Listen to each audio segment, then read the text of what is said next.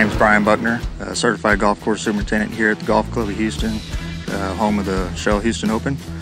We have 36 holes here on the property, so we were having it was an issue getting it all mowed out.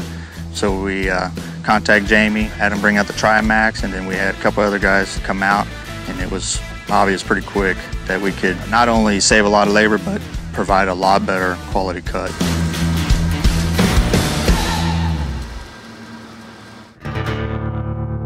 My name is Corey Phillips. I'm the equipment manager here at Golf Club of Georgia and Horseshoe Bend Country Club. We have 36 holes here at Golf Club and 18 holes down at Horseshoe Bend. I was the Most Valuable Technician Award winner last year, so I got an invite to the JIS. Get there, and me and a friend of mine are walking through the golf industry show floor, just looking at equipment, and something red caught my eye.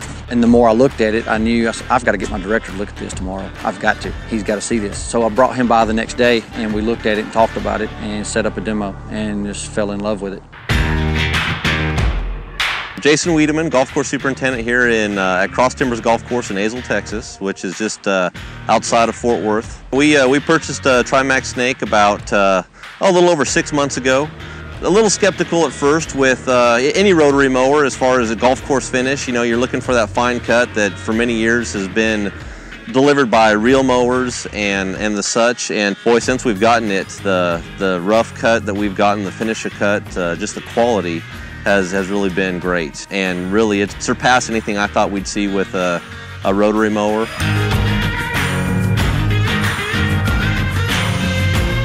My name is Mike Holt. I'm the certified golf course superintendent here at Santee National Golf Club in Santee, South Carolina.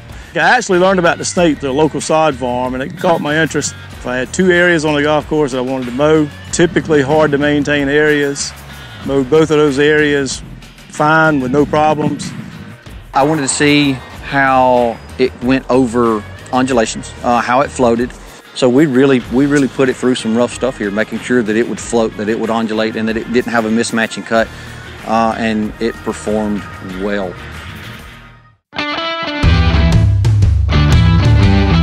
My name is Mike McCarty. I'm the superintendent at River Bend Golf Club in Floresville, Texas. We have about 185 acres, 30 of fairway, 3.2 of greens. So the rest is all rough, and that's what we bought the Trimax for.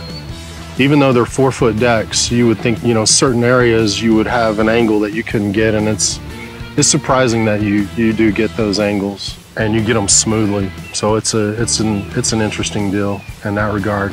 That was the big hidden surprise for me, is how well it actually goes over mounds.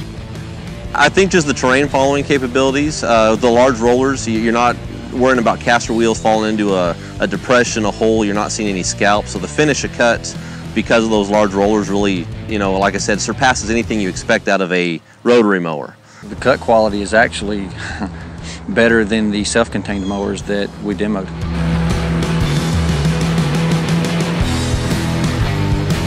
I guess the scythe action that the blades come through, where they come through at an angle, leaves a better aftercut appearance than a straight, long-bladed rough